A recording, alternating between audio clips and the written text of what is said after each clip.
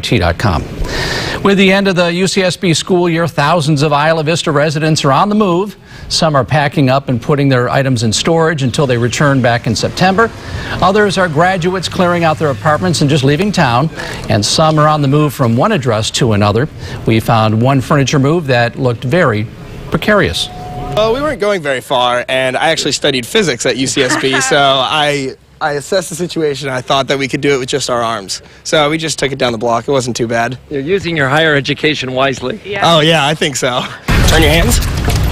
I think that qualifies as precarious, doesn't it? Yeah. Any usable furniture, clothing, or bikes are being dropped off at the Embarcadero Hall parking lot. There will be a big yard sale this weekend to raise money for Isla Vista programs, mainly for local youth. John covers this every year, so this was a fun version.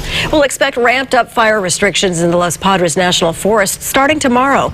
Officials will enforce level 3 fire restrictions